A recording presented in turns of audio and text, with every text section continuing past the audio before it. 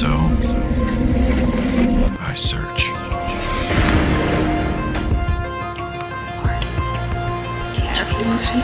Lord, teach me to pray.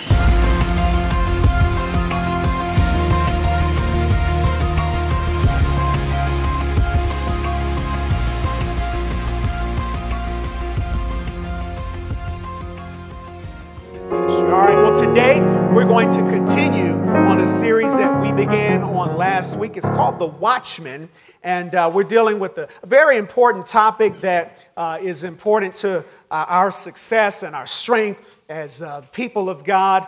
And once again, thank you so much for those that are with us for the first time. We'd love to connect with you afterwards. When you came into the auditorium, you received a worship guide. I invite you to take that out. And as you take that out, that will allow us to be able to engage with you. My notes can be your notes, and we don't always hit every single point. We always endeavor to be led by the Holy Spirit. But certainly if we don't, you can go online and pull that down, be able to look at it and engage with it later. All right. However, we have a lot of, I think, good things to cover today.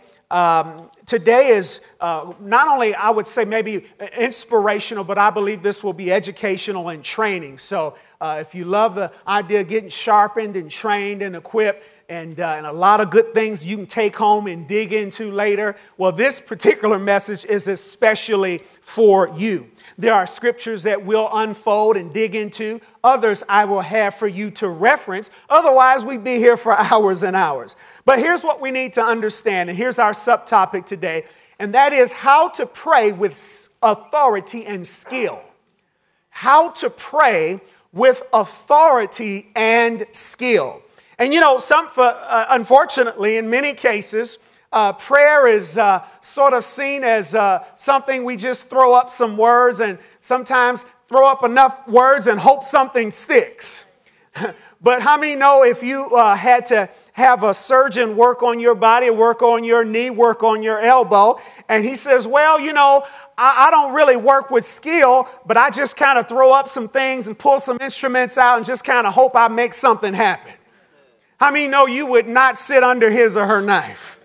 No, you want someone who's going to be operating with authority. Is that right? In other words, they know what they're doing and they know why they're doing what they're doing. And you also want someone who is operating with skill.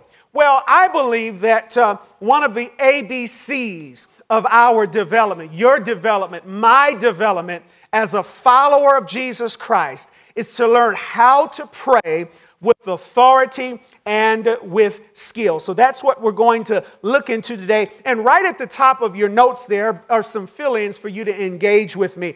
And I just want to summarize what prayer is really all about. And I mean, we could give 100 points. You can go online and maybe see 25 points. But, you know, depending on the message, the Lord will have me boil them down to several points. Last week, I actually mentioned one of these, and I said very simply, prayer is connecting with God, all right? And so we're going to look at three things that prayer is. Now, why are we bringing these 3 points? Because we're learning how to pray with what?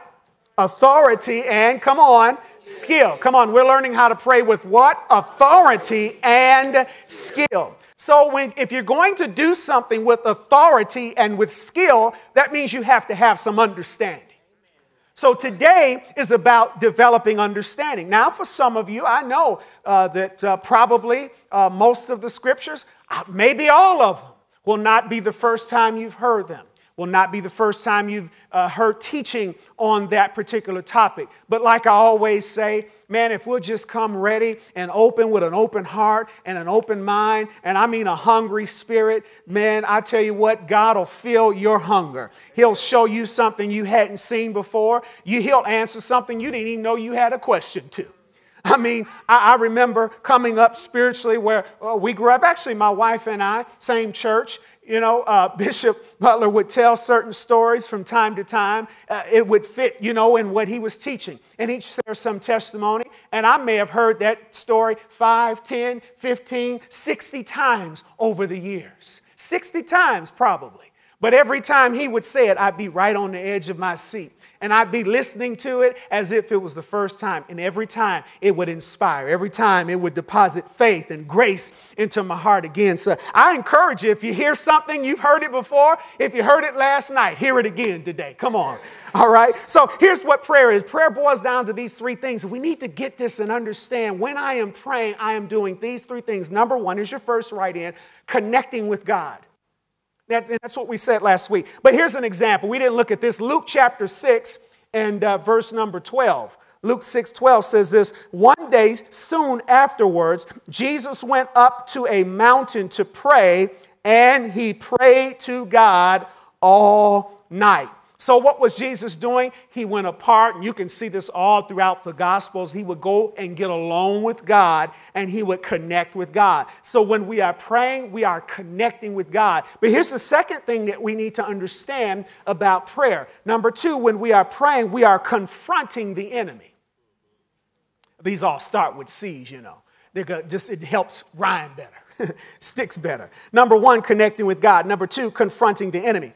How many know we have an enemy? All right, it's about 60% of you. Let me try it again. Maybe the mic went out. How many know you have an enemy? All right. Now, if you're in the body of Christ, you've crossed the line of faith. You know that. If you haven't, let me introduce to you the understanding that the Bible says that there's an enemy that we have that resists God's will in our life. He goes by many different names, and we'll see one of them here. But in 1 Peter chapter 5, verse 8, it says this, it says, be sober, New King James, and be vigilant. The word sober means calm. It means calm, cool, and collected. Literally, it means that. And then and within the word sober, I like to study words that Holy Spirit helps me to get understanding. It had this little word in here. Listen to this. Dispassionate.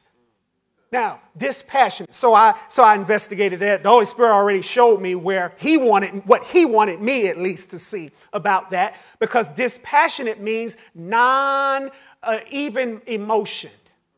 In other words, not heightened in your emotions one way or another, which tells us that one of the ways that the enemy tries to get you derailed is by manipulating your emotions. So the Holy Spirit had Peter to say, be sober, be calm, cool. Don't let anything rattle your emotions. Be sober, be vigilant, be watchful, be attentive. Why? Because your adversary, the devil, walks about like a roaring lion, seeking whom he may devour.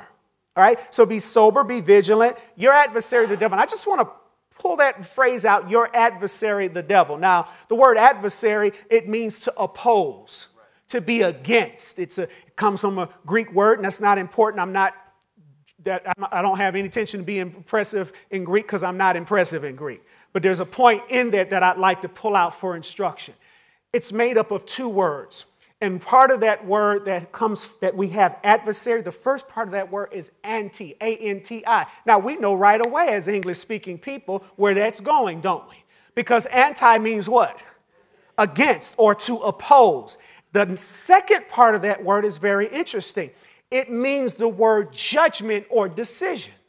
So now when you put those two together, it seems kind of interesting. He is opposing a decision that has been made. Well, whose decision is the devil opposing? He is opposing the decision that God has made about you. He is opposing the verdict, the determination, and the decision that God has made about you. Well, what judgment has God? See, judgment is not always negative. That's right. Come on, if you got a judgment for $100,000 to your good, I mean, no, you're not negative. Who knows you're smiling out of the courtroom all the way to the bank? Come on, talk to me, somebody. No, judgment doesn't mean anything negative necessarily. So God has made judgments about you. God has said you're his son. God has said you're his daughter. God has said you belong to me and I belong to you. God has said you are blessed. God has said Holy Spirit lives in you. You're one with me. You are healed. You're anointed. You're blessed. You're an heir of God. You're a joint heir with Jesus. You're loved. You're redeemed. That's what God has says. You're the seed of Abraham. You're blessed whether you feel like it or not. He has made judgments and determinations about you. And what the adversary does is, now the next part of that word, your adversary who? Come on, your adversary who? The devil. Now, devil is not just another handle for Satan. In other words, it's not just another name for Satan. We call him that, and that is a name for him. But devil actually is a description term. It actually reveals how Satan functions. The word devil literally means one who slanders. He's a slanderer. And a slanderer is one who makes up accusations falsely against an individual in order to ruin their reputation. So now watch this. In that short phrase, Peter is revealing one of the several ways in which the enemy will oppose your life. He will come and speak words against the judgment that God has made about you. He will try to get you to believe something other than who you are in Christ. And the word devil means he's a slanderer. He will lie about who you are. So that, now how does he do that? Through life, through situations, watch this, through circumstances, through mistakes maybe even that have been made, through misunderstanding, through transgressions, things that have happened to you that have happened to you, all kinds of things. Through life, he uses every situation he can to then slander you, to find some way to bring down your identity as less than who God says you are, which is more than conqueror and overcomer. So if you're in the middle of a financial challenge, he is whispering to you, broke, loser, will never make it, always going to be this way. When God's judgment of you, son, heir, joint heir with Jesus Christ. His word is, he who has given up his son, how shall he not give us all things? That's his judgment. But what the enemy does is try to get you to believe another judgment. And the number one target of his slander is not your neighbor. It's not people at your job. It's not your husband or wife. Come on, somebody. The number one target who he wants to believe the slander about you is you. Because if he can get you to believe lies about you, then he will neutralize you. So in that one verse, we see how the enemy comes at us majorly through thoughts and ideas and concepts. And I just know this one thing about me, you, and everybody in this room is that this thing right here is never quiet. Come on, the University of Minnesota years ago says that we think on average, mostly unconsciously, about 80 to 90% is unconsciously, 4,000 thoughts a minute. Now you say, well, Pastor, I don't remember 6 thoughts in the last minute. I get that. I understand that. And sometimes I can be with you depending on what we're focused on. But the point is, most of those thoughts are unconscious, which means you're unconsciously believing stuff and thinking stuff at a rate of 4,000 thoughts a minute. I mean, no, that's a lot of thoughts. And if we don't get a hold of God's truth, then we can be neutralized because we can be ineffective and not winning, not gaining, not going up into the right on the chart of our lives because we're believing lies about us. You know, in basketball, we used to, when we would play, sometimes if we felt that a guy couldn't handle the ball very well, and some of the guys and ladies who played too, you all know where I'm going. Now, it's 5-on-5, right? How many? 5-on-5. But if we knew that a guy couldn't handle the ball, we wouldn't guard him. We would kind of double up on somebody else. They call that cheating. It's not cheating, but we'd say we cheat off of him because he's self-check. In other words, he's going to mess up himself.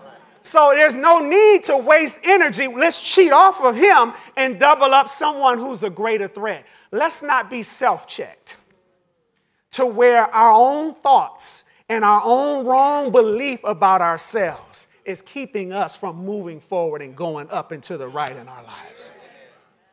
So when we are praying, we need to understand, yes, I'm connecting with God, but there's a part of our praying that is also confronting the enemy, because you and I have a real enemy. And then number 3, when we're praying, we are conducting business, kingdom business. We are conducting kingdom business. So I want just, no matter what category and throughout our time in this under this series, we'll deal with different strategies of prayer, different techniques of prayer. We will deal with levels of other levels of prayer, going deeper than the surface. But no matter what, we're always dealing with these things: connecting with God, confronting the enemy, and conducting kingdom business. Here's what Matthew chapter 16, verse 19 says, and we looked at it last week. He says, I will give you the what? Come on, who remembers the keys last week? Come on, did some of you remember that? Bring your keys out again. Come on, this is good. Bring them out, bring them out, bring them out. Bring your keys out. Shake your keys. What are these? These are keys. Jesus says, I have given you the what? Keys of the kingdom. Not a key, keys. And he didn't say, I'm holding the keys. He said, I'm giving them to you. Keys unlock and lock stuff. That's what they do, right? So the only reason Jesus would tell us that he's giving us keys is he's telling you and I'm giving you the power to lock and unlock stuff. I'm not keeping it myself. You're my agent. You're my representative. You take the keys. Amen. And I've given you these keys to unlock. Whatever you bind, this is the Amplified, declare to be improper and unlawful on earth must be what is already bound in heaven. Wow. So it was already bound in heaven, but it was waiting on me to bind it before something actually happened? Yep. Because we got the keys. Not Jesus.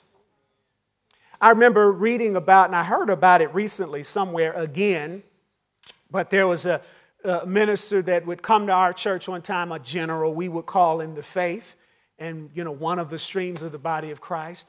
He's in heaven. Now his name is Kenneth Hagin. And he had many amazing experiences with the Lord, several of which he was caught up to heaven. Now some people don't believe in that, but that's between them and the Lord. But I do. I believe the scripture teaches it and so forth. Another message. But anyway, he had an encounter with the Lord. And in one of these encounters, he was standing before Jesus, and Jesus was teaching him about the authority that the sons and daughters of God are to walk in and have been made available as New Testament believers. And he was teaching him about these things, and he's standing there listening to the Lord. And all of a sudden, while he's listening, this little creature looked like a little weird-looking monkey. It was ugly, had weird ears and shape and sound, and it was about this tiny. Jesus and Brother Hagin were standing across from each other, and while Jesus is talking, this little monkey-like creature got right between the two of them and just started saying, yakety, yakety, yakety, yak, yakety, yakety, yakety, yakety, yakety. And Jesus is talking, and Brother Hagin can't hear him. And he's going, yakety, yakety, yakety, yakety, yakety. He's jumping. And finally, Brother Hagin just had enough of it. He said, Jesus, don't you hear this creature saying this? Aren't you going to do anything about it? Jesus says, I can't. I gave you authority. And as soon as he got that, he told that thing to shut up and leave, and it shut up and it left. And then he could hear Jesus talking. Now again, he's teaching him nothing that is outside of Scripture. You see? Because even encounters have to be backed up by the Word of God. And really what he was saying is teaching him through that illustration and part of that encounter is I've given you authority. If you don't bind the devil, this is what Jesus went on to say in the book that I was reading, the Believer's Authority. He said, if you don't bind the devil, I can't. Because you have authority. Come on, elbow your neighbor and say, you have authority. Praise God. You have authority. Yes, you do. Now, all right, now, So because of that, we need to understand these things. Now, God, let me just say this about kingdom business. In Matthew 16, kingdom business, that means we're doing things on his behalf. Prayer is, among the other two definitions, it's the process of transferring resources from that realm into this realm. That's not in your notes, but that's also what prayer is. Part of it, that falls under the last one, conducting kingdom business, because see, he's at the right hand. He left us here. And prayer is how we conduct business on his behalf. We access resources. Well, what kind of resources? Well, peace, power, strength, wisdom, right? Connection with his provision by faith. All of those things that we need in life to go further in life, to help people be free in their personal life, to help people understand their purpose, all right? Insight, revelation about our own lives and about the lives of those that are around us that God wants us to encourage. All of those are resources. And when we are praying, we are bringing those resources from that realm into this realm to help people. All right, now, because of that, we need to appreciate this. God doesn't want our prayers to just be shotgun prayers. A shotgun shoots shots and they go in a sort of a wide range of impact. God wants our shots to be in prayer more like a laser or rifle. In other words, accurate, single point, very intentional and very targeted, right? And that's what God wants us to be. How many know when you don't understand the purpose of a thing, the tendency is to misuse it? Or watch this, or sometimes underuse it. Or if not, abuse it. Right? When we don't know why something is and how something works, we tend to misuse it, underuse it, or abuse it. I'm a guy, and I just have a confession to make, that when it comes to electronics and things like that, I just tell you the truth. Confession's good for the soul. That's not in the Bible, but it's a pretty good truism. And that is this. I just admit it. Maybe 2 or 3 other guys are like that and here with me. The more buttons it has, the more I want it. Amen. Right? I mean, the more buttons it has, the better it is to me. Now, never mind if I'm going to use the buttons or if I even understand the buttons, but the more buttons it has, the more impressed I am with the thing. But I found a lot of things in my life that I've purchased with a whole bunch of buttons. I didn't even use half of the buttons, right? Because I didn't understand the purpose of them. And therefore, I underused what was available to me. You see, if we don't understand what prayer is, we will underuse it.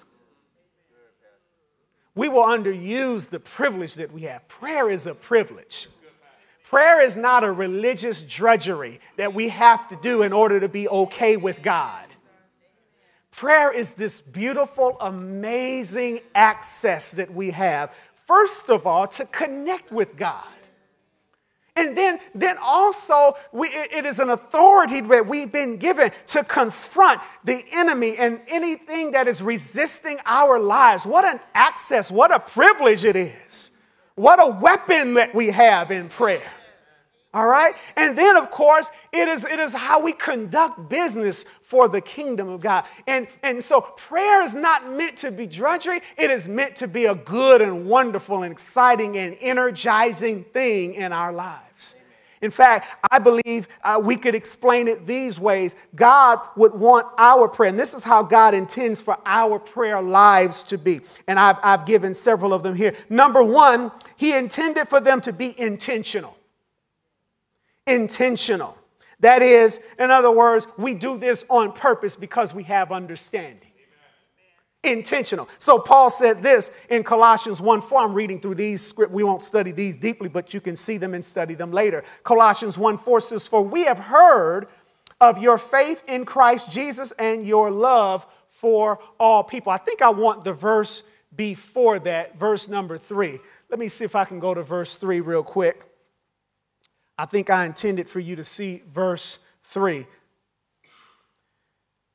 Colossians 1:3. It is something that we do intentionally and all the time. See, here it is right there. Come on, let's read it together. Ready, read. We what? Always pray for you. See, that's intentional. We always pray for you, and we give thanks to God, the Father of our Lord Jesus Christ. When you do something always, you're being intentional. All right? So it's intentional. Then number two, God intended for prayer to be effectual. Effectual. When something is effectual, that means it produces results. He intended for it to be effectual. James 5:16 says, confess your sins to each other and pray for each other so that you may be what? Healed. The earnest prayer of a righteous person has what? Come on, power, and it produces wonderful results. Prayer of a righteous person has power, and it produces wonderful results. So wonderful results are on the other side of our prayers. Watch this. And the unprayers of the righteous, the not prayers of the righteous, the lack of praying of the righteous produces no wonderful results. Produces nothing wonderful. But how many know we want some wonderful results in our lives? He's just telling us that prayer is effective. If someone would do me a favor, if you could grab that power on the side, I want to plug this tablet in and keep my power here, all right? Maybe we can find a way to plug that in. I'm okay how it looks this morning. It's right on the side there. They'll get it. Thank you so much. All right? So prayer is intentional, and prayer should be what? Effectual, all right? James 5:16 says this. And then here's another thing why it's so important for us to be connected with others. Right? Because that verse says the effectual prayer of the righteous avail much. But he says, pray who? One for another. That you may be what? Healed. All right? All right. So watch this. Everybody just look at me right quick. Just pretend Minister Corey's not there. It's one of those distractions the enemy tries to do to get us to miss something. Don't even worry about it. They'll find something. Find a long extension if you need to and bring it from here. I don't care how you guys do it. Go ahead and do it. But you guys just hear me, okay? We good? All right, listen. Now, here's what he says. Pray one for another. That's why we need to be connected with one another. Now, we're developing again, coming into a season again, where we'll bring small groups, and there'll be opportunities for us to connect throughout the fall and then into a semester into the new year. It is so important. You know, they did a study that said one big draw horse can pull 8,000 pounds. That's a lot of weight, isn't it? And then two horses, we would expect could pull how much? 16. That's not what they found. You see, one could pull 8, but two together will pull 24. Why? Because what they're teaching us is that there's power in unity and synergy. And that when two are together, they can actually do more work than they could do individually pulling the same thing. And then here's what we found this even further. That if the two horses train together, in other words, watch this, if they were in relationship, they couldn't pull 24, they could pull 32,000 pounds. So the two horses together could pull 4 times what they could pull individually. Thank you, gentlemen. Because, why? Because there's the power of unity and the power of oneness. And that's why it's so important for us to be connected together. See, when you're connected with others, not only does it help you to walk in healing and freedom, but it also accelerates your learning and pushes you faster when you're in the company of good people who are going God's way as well. Amen? So prayer is to be intentional, effectual. Number 3, it is to also be transformational. Transformational. Luke 22:31, it says this, 31 and 32. He says, Simon, Simon, Satan has asked to sift you like wheat, but I have pleaded in prayer for you. Why? So that your faith should not fail. So when you have repented and turned to me again, strengthen your brothers. Prayer is to be transformational. It is to be the place where change and transformation takes place. Because Jesus, listen, we are not Christians to simply be saved by God. Amen. Hear me now. We are Christians to be transformed by God. So salvation is the first step. Transformation is the goal.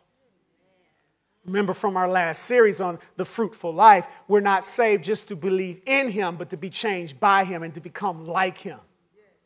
Right? So how do we become like him? Part of that happens through prayer. It's where we're changed. Come on, Jesus was all night in prayer. There's no wonder why when they called him everything but the Son of God, he didn't go off on someone and hit him upside of the head.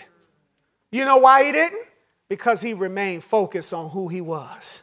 He never allowed what they said about him to sink down on the inside of him. He was transformed by God's presence in prayer. Prayer transforms us. Here's the next one. Prayer should be revelational. Revelational. What does that mean? It should add and open up the eyes of our understanding. God intended for prayer to be revelational. In other words, I can see him and understand him more. I understand who he is more because of prayer. I know him better. I see him more clearly. Watch this. I see me more clearly. It's revelational. It opened up my eyes. I can see better now. I understand my own purpose more clearly. Not only that, it can be revelational. I may be able to see the treasures that's in you. Okay.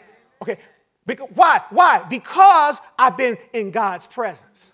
How did Jesus know that Satan was trying to sift Peter?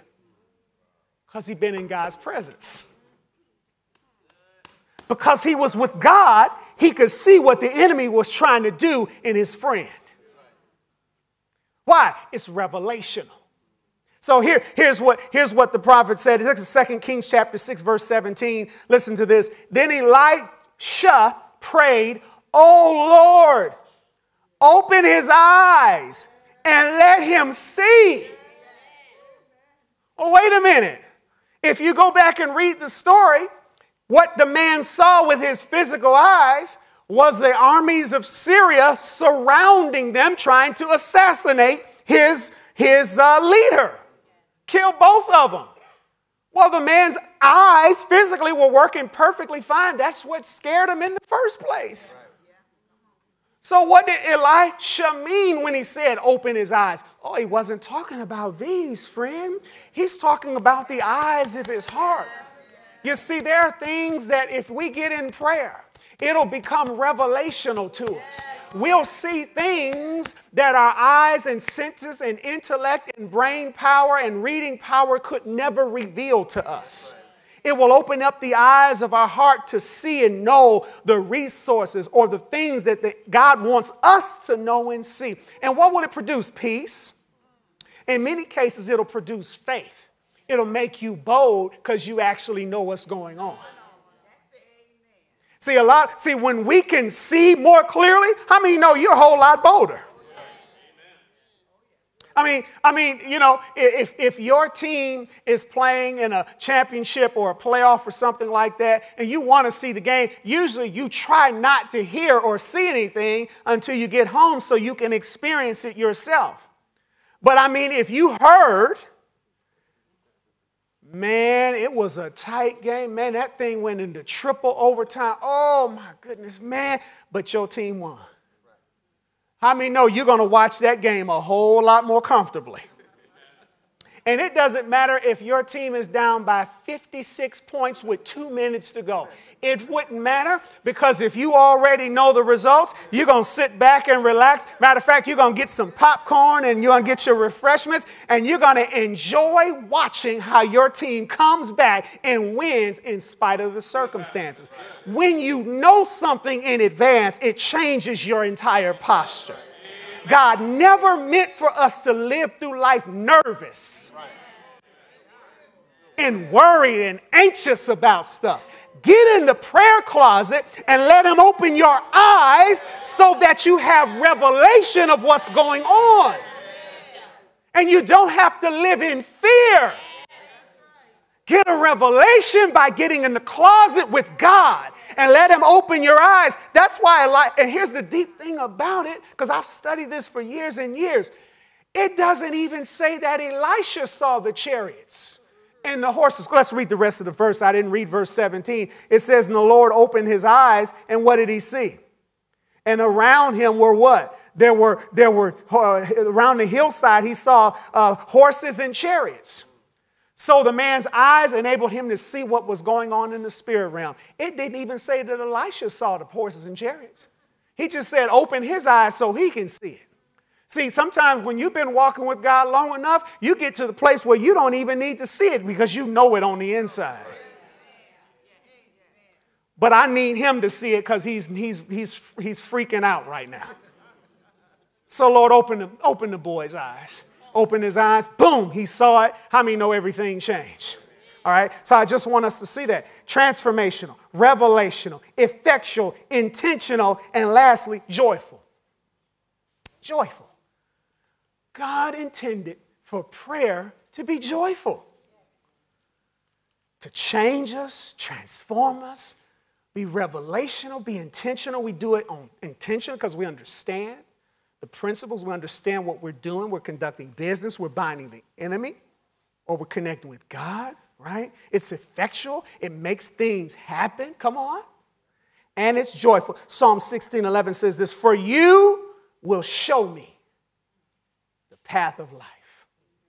David said, in your presence, that's prayer, is the what? Come on, fullness of joy. And at your right hand are pleasures forevermore. Praise God. That's prayer. Prayer, God's intention is that our prayer lives would be like this. That on a regular basis, out of prayer, we would experience ongoing revelations of who he is, seeing him more clearly, understanding him, knowing him more personally, building confidence and greater sense of security because we see and know him better, right? Clarity in our own lives and all of these things, and then joy. Now, that's what God intended for it to be. So in order for prayer to be all of those things, then we're going to have to know how to pray with authority. We're going to have to know how to pray with authority and with skill. And the ABCs, okay, or if we said praying with authority and skill 101, it would be praying God's word. In other words, how to use the scriptures themselves to pray God's word.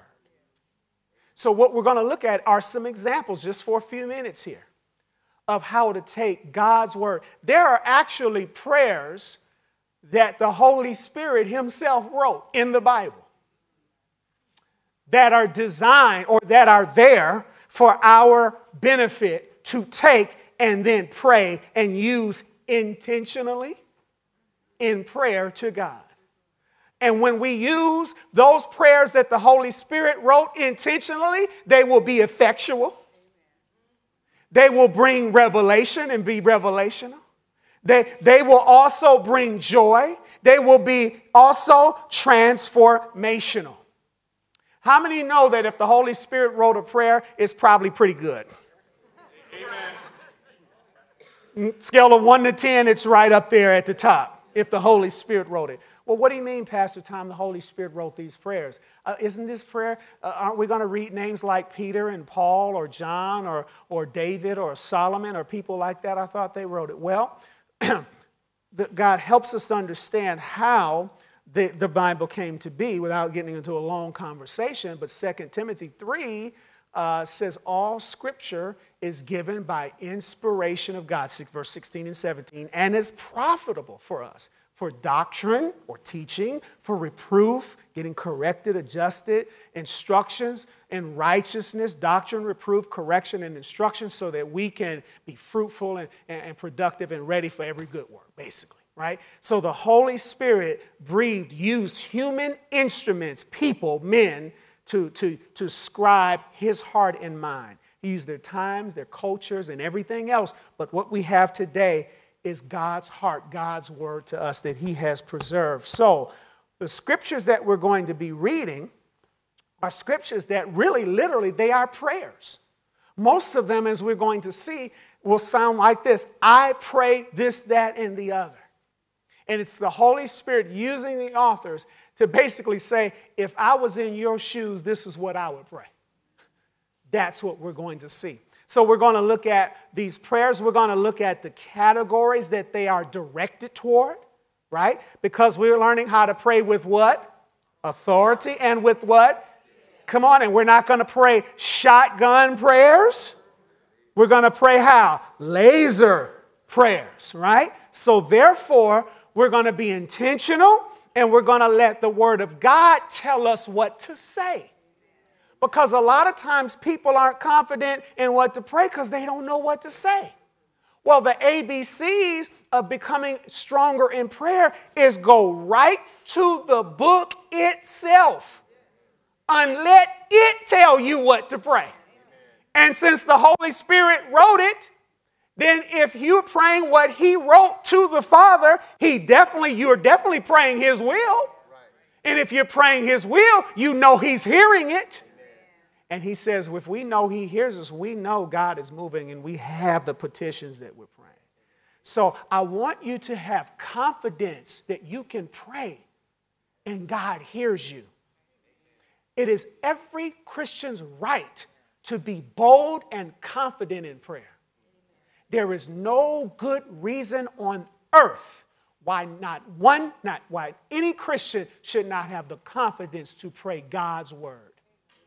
You don't have to be deep. You don't have to have gone to Bible school. You don't have to have a degree in the Bible. You don't have to be a preacher. You don't have to be any of those things. You can take God's word and pray his word right to him out of his word with your eyes open.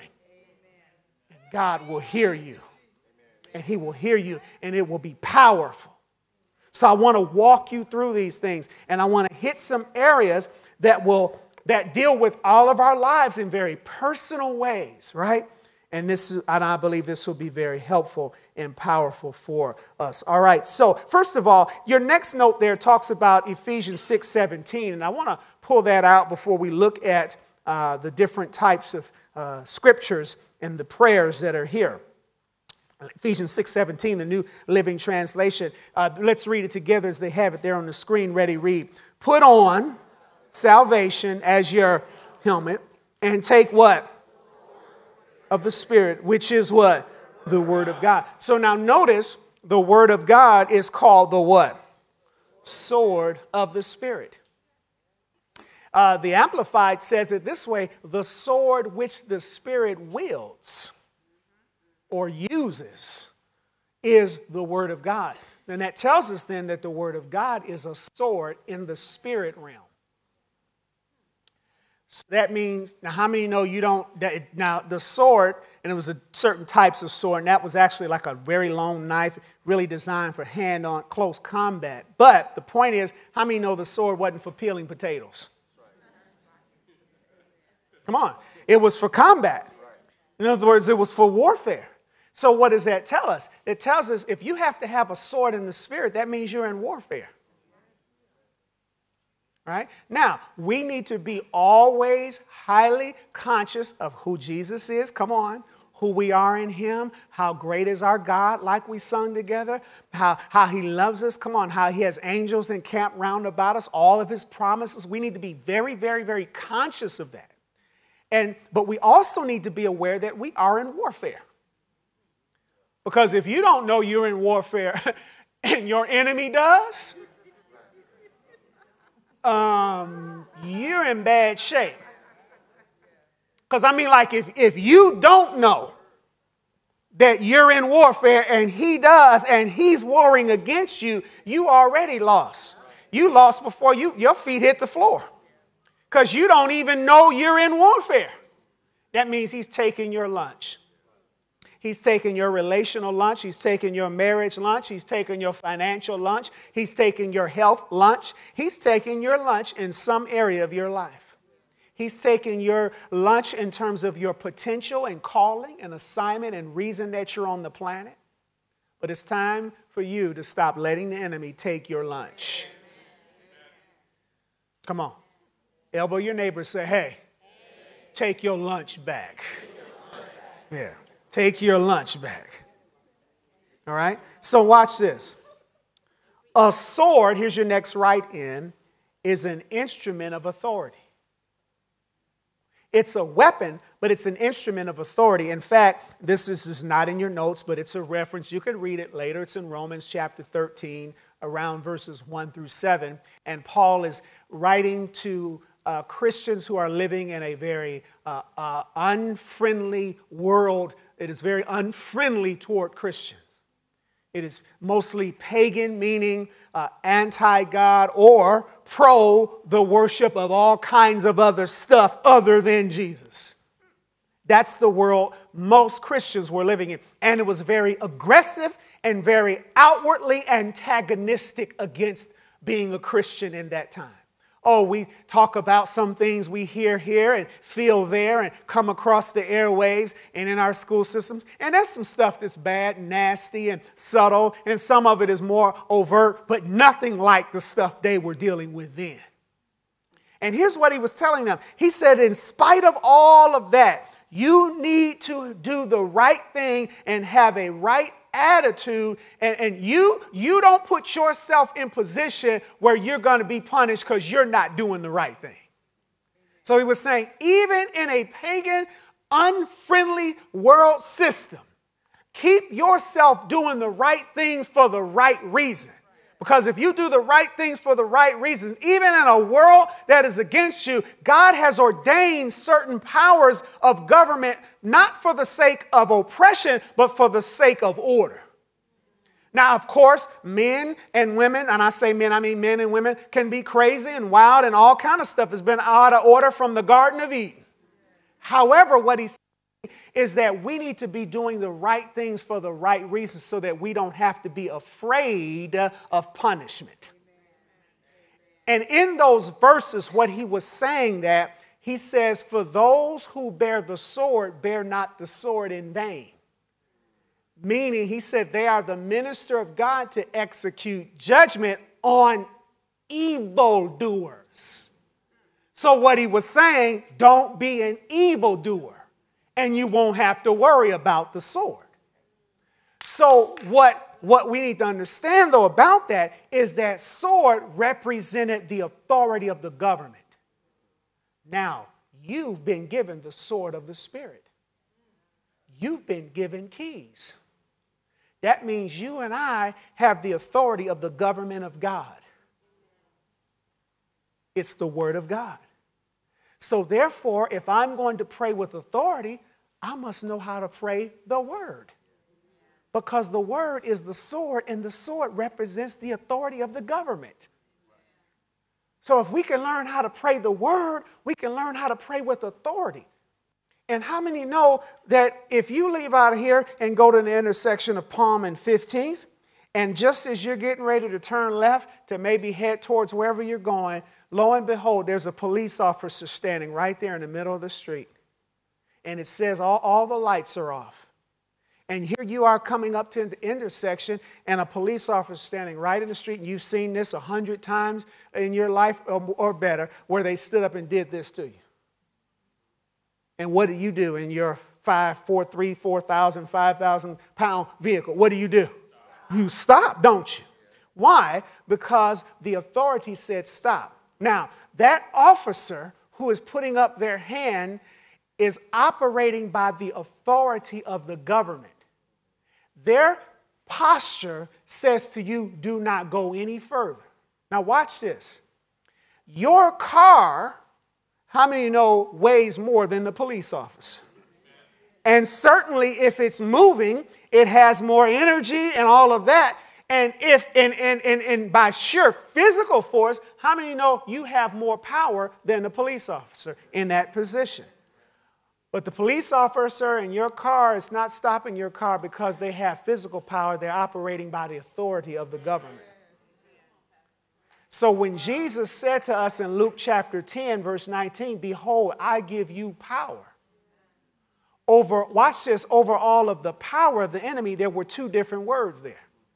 The first power, he says, I'm giving you authority over all of the ability of the enemy. So the enemy may have ability, but you have authority. The car has the ability to overrun the officer. But the reason the car is not overrun the officer is because the person in the car respects the authority. If you don't know you have authority, the devil won't respect you. Remember, he is lawless by definition. He doesn't obey laws. So it doesn't matter that you're a son of God and a child of God, and he shouldn't be doing this to me. If you don't stop him and resist steadfastly, he won't back up. So, therefore, the word, praying the word, helps us to pray with authority. Let's walk through these. Number one, here's the first one. These are prayers for wisdom. This is a scripture to pray for wisdom and revelation or understanding of who Christ is. And we're going to look at this verse. This is Ephesians chapter 1, verses 17 through 23. I'll read down. It says, verse 17, he says, asking God, the glorious Father of our Lord Jesus Christ, to give you spiritual wisdom and insight so that you might grow in your knowledge of God. I pray that your hearts will be flooded with light so that you can understand the confident hope he has given to those he called his holy people, who are his rich and glorious inheritance. And I also pray that you will understand the incredible greatness of God's power for us who believe him. This is the same mighty power that raised Christ from the dead and seated him in the place of honor at God's right hand in the heavenly realms. Now, he's far above any ruler or authority or power or leader or anything else, not only in this world, but in the one that's coming. God has put a few things under the authority of Christ. All things under the authority of Christ, and has made him head over all things for the benefit of who? So he's over everything for your benefit, not his. He's over it. Now, here's what Paul went on to say this. And the church is his body. It is made of complete by Christ who fills all things. Now, here's what that prayer is praying. It is literally asking for the Holy Spirit to open the eyes of understanding so that we literally get a better understanding of who Jesus actually is. See, there's intellectual knowledge and then there's understanding with our hearts. And what this means is this doesn't happen automatically. You can be a Christian for 20, 30, 45 years and we can never know really who God is beyond the surface. And this is a prayer that says, Lord, open my eyes and help me to see who you really are. And help me to see the power that is in me. The same power that raised Jesus from the dead. So that means it is God's will for you to literally understand the power that raised Jesus from the dead for your personal life and my personal life. And that's a prayer. Now, who should we pray this prayer for? Number one, ourselves. We also ought to pray this for one another. You can pray this for other Christians. You should pray this for your pastors and your pastoral team. You should pray this for any believer you know anywhere in the world. These are prayers to pray for one another and especially for yourself. So how would I pray this prayer? Listen to this message later. I would pray this, and this is how I pray, and this is how I pray for you all. I would pray it this way for me. Father, in Jesus' name, I ask that you will give me a spirit of wisdom and revelation in who you are.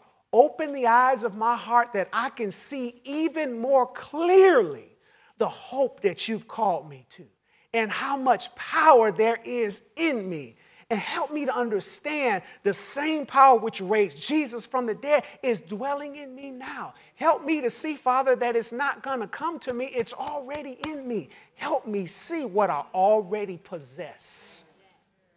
Open the eyes of my heart. And how often can you pray this? All the time. Because you see, Paul says, I always pray that God would do this. Why? Because guess what? When it comes to knowing God, there's no limit. It keeps going. Once you know this level, there's another level. That's why it's all right to pray these ongoing.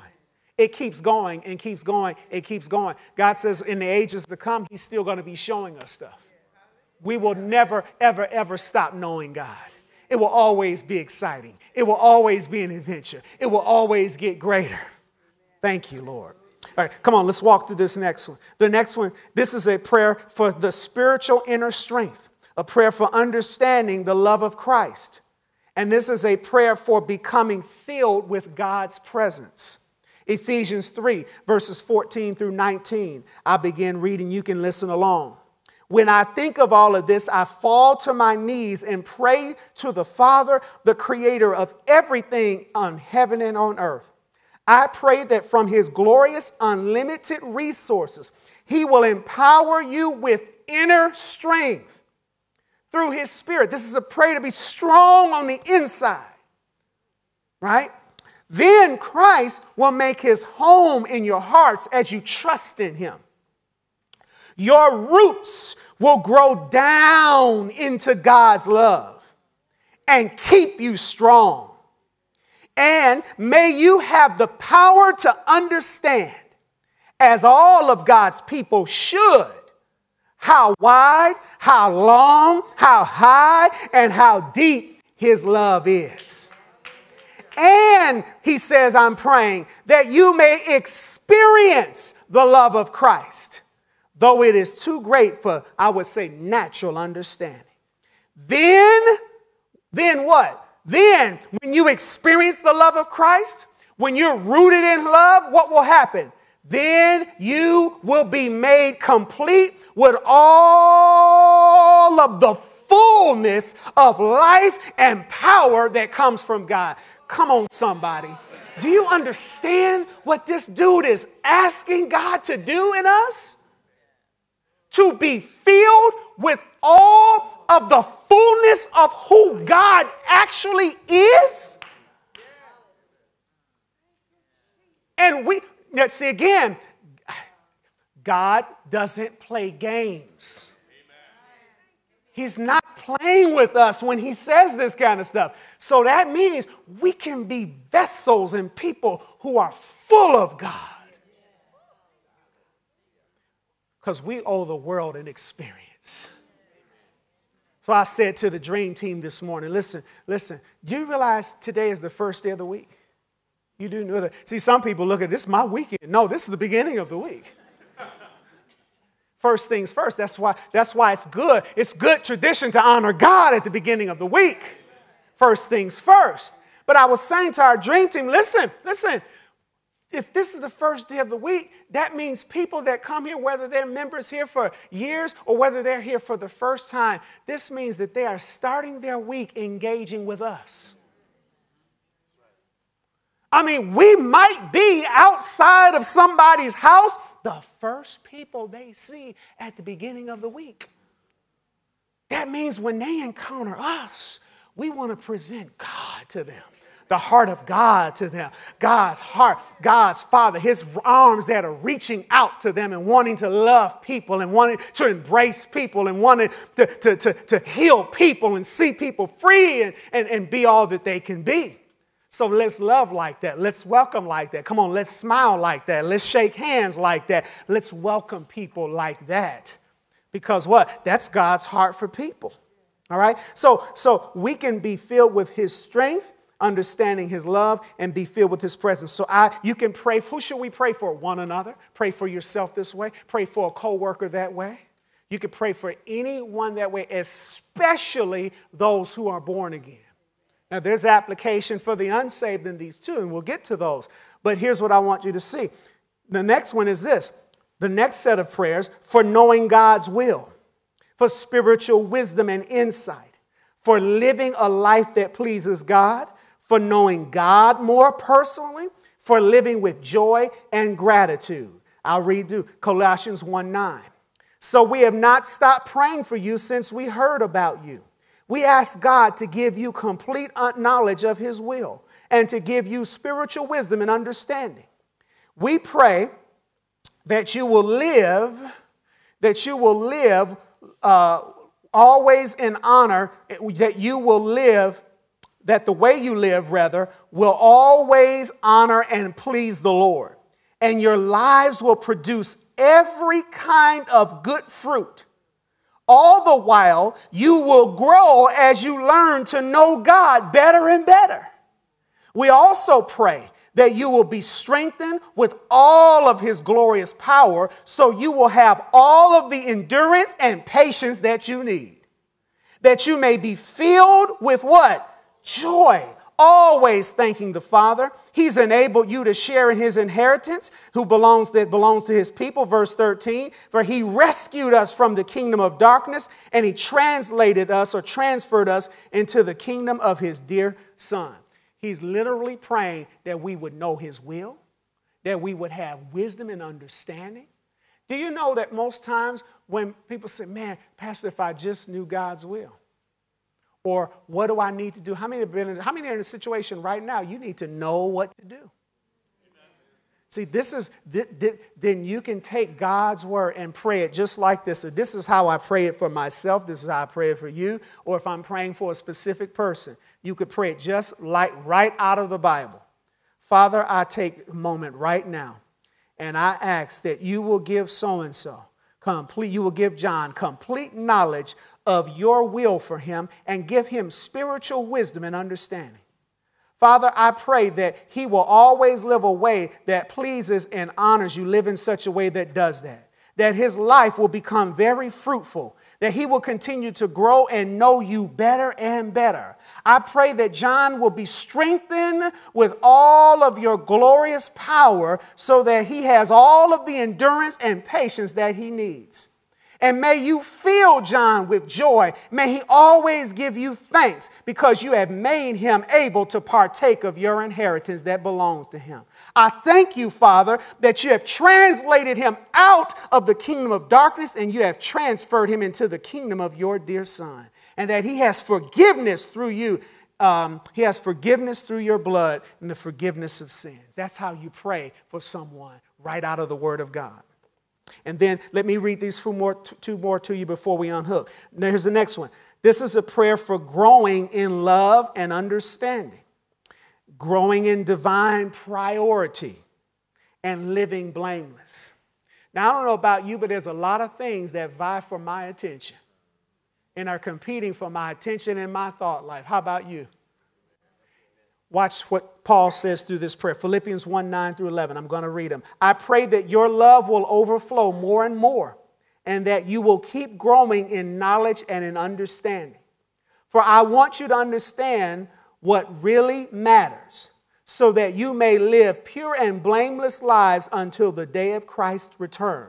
May you always be filled with the fruit of your salvation, the righteous character produced in your life by Jesus Christ. For this will bring much glory and praise to God. These are prayers that you can pray all the time for yourself, for one another. This is how you pray for your pastors. This is how you pray for those that are in authority, especially in spiritual authority. This is how you pray for members on your dream team. This is how you pray for your husband and wife. This is how you pray for your children. You pray this what?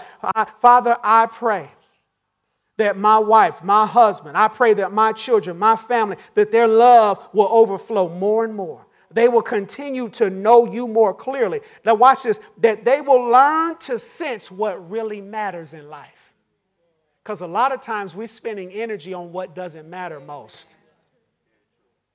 But if we know what matters because we've been in prayer, then we can make decisions and learn how to let go of what doesn't matter so that we use our time well.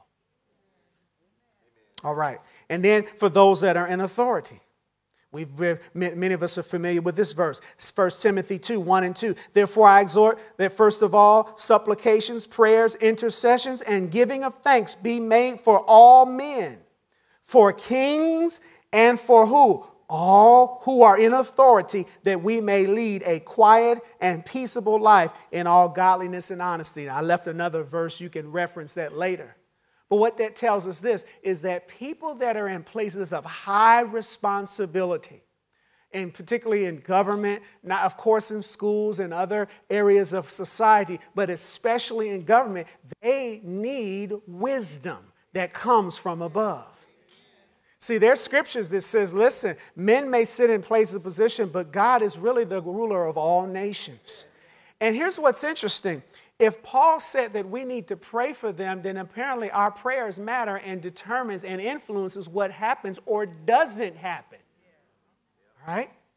So in other words, we are not just to be here and just let everything happen. We're here to be salt and light, and we are here to conduct kingdom business through intercession and prayer. Now, there's other forms of intercession as we go throughout this. We'll get into how to pray at higher levels of prayer and more sophisticated forms of prayer and more powerful types of prayer. But we need to be praying for those that are in authority, right? So that we can be the force of light in our nation. Amen. That is so important, all right? Because no matter what, there'll always be all the chatter of what goes on in our nation, good or bad, left or right, Democrat, Republican, Green Party, Red Party, Blue Party, Polka Dot Party. The end of the day, what it's about from the enemy's standpoint is division, divide and conquer. And I always tell people, if any conversation starts about anything political, starts with a D or a R or this policy or that policy, you already missed it as a Christian. You've already missed it by a million miles. The issue is, what does God say? Now let's start from there and then look at things through the lens of Scripture. And then more than that, let's be people of prayer. Amen? All right. Now, and then lastly, for the unsaved. Now, I'm going to end with this here. Those that have not come to Christ yet, there's only one reason. And that is that they just don't see it. We just don't see it. Come on, there was a time when I just didn't see it. I remember someone sharing their faith with me, and we would call it witnessing to me. In other words, they shared. I remember someone, there was a family member saying to me, you know, the Bible says in John 3:16, for God so loved the world that he gave his only begotten Son, that whoever would believe in him would not perish, but have everlasting life. And I can remember, because I think I was about 10 years old when that happened. And I can remember where I was, and I can remember that person saying that to me. And let me just tell you, man, see, it's not about how good a person you are or not. Being saved or unsaved is not about being good or not. It's about being dead or alive on the inside. It's not good or bad, it's dead or alive. Jesus didn't come to make bad people good. The pregnant pause is on purpose. He came to make dead people live. Amen. He didn't come to make... Watch this. This sounds provocative, but it's true. Trust me on it. You don't have to be a Christian to be good. No, you don't. No, you don't. No, you don't. No, you don't. No, you don't. You don't have to be a Christian to be a good person. But whether or not we're right with God has nothing to do with me being good or not. It's am I alive or not? So at 10 years old, after hearing that simple message from John 3:16, they said they were kind, they weren't rude, they weren't beating me over the head with the Bible. Come on, somebody. They were being very kind. And I can remember this because the Lord wanted me to remember it. And I couldn't just remember it because it was in my heart, my conscience even then. But I remember on the inside rebelling against that. At 10 years old. Now, if you ask me, in my mind, I was just as innocent and a good a kid as there ever was. Didn't matter. I was dead. which means for me, even at the age of 10, I had enough sense and accountability to actually kind of reject that. And in my heart that was dark and not alive to Christ, I was like, oh, I don't want to hear that. Now, I didn't say that, but I remember feeling that. Isn't that something? So what was that responding like that to the gospel? My heart that was dead to God. And it was rebellious. And it didn't want him. Didn't want his lordship. What was that? But bruh, Pastor Tom, man, come on. Did you say you was a good kid? Yeah, I was a good kid. Straight A student that year. Straight A's. All ones in citizenship. Good kid. Good kid. What kind of kid? But dead inside. 10 years old. Heard that. I didn't want to hear that. That's what I felt. I didn't say the words, but I felt it. Why? Because I had Satan's nature. Well, it wasn't about being a good kid. By all rights in society and all of my parents' friends, I was a fine, good young man. But as far as God was concerned, I was dead in sin. And I needed salvation. It wasn't about being good. It's about being dead. One day I went to a church service and the guy it was a movie about end times. At the end of the day, it wasn't even really the movie that moved me. But at the end of that, there was a young youth pastor. Gave an invitation. And man, in my heart, I just said, ooh, I'm not right with God. I felt, we call it, in Christian talk, we call it conviction. I felt persuaded inside that, man, I'm not right with God. I don't want to leave here. I got to get right with God. That's the best way to describe it. Best way to describe it. And I went and gave my heart to the Lord. See, the only reason I acted that way at 10, because I didn't see it. So when Jesus was talking to this woman at the well, and you can reference these later and study them later in John 14, here's what he said. He says, woman, if you knew the gift God has for you, and if you knew who was talking to you right now, you would ask me, and I'd give you living water. The only reason she didn't ask, because she didn't know who she was talking to. Your friend, your family, your co-worker, the only reason, there's nothing wrong with them in one sense. It's just they don't see it. Because Satan has blinded their eyes.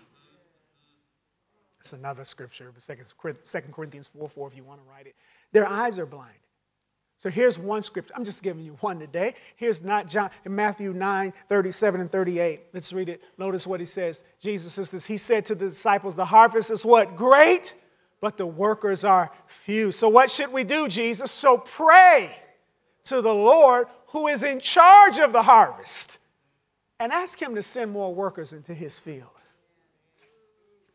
That's just one way. Now, we're going to get into some sophisticated, high-powered, high-octane forms of prayer for leaders, authorities, people, etc. But this is the basis, praying his word. So I would pray, Father, I ask you, in Jesus' name, I know it is your will for John to be saved, for my boss to be saved, and to come into the knowledge of the truth. So I thank you that that's your will. I already know it. Now I bind the enemy who has been blinding his eyes from seeing it. And in Jesus' name, Father, I agree with your word that you send laborers into his path. Even use me if the situation presents itself to be one of your laborers, to bring the truth to him and help his eyes to open to see. I believe you that his eyes are open to see the gospel. And Jesus become Lord of his life in your name. And from this day forward, Father, I will give you thanks and I will praise you that his eyes are open and that he sees Jesus for who he really is. Amen. And that's how you pray. That's a basic way to pray. And then in many cases, you get out of the way. Especially when they're close to you. You know what I mean by get out of the way? In other words, from that day forward, then treat them like they're already saved. Talk to them like they're already a brother in the Lord. Love them into the kingdom. Amen. Did you get anything out of the word today? All right. Let's bow our heads for a word of prayer.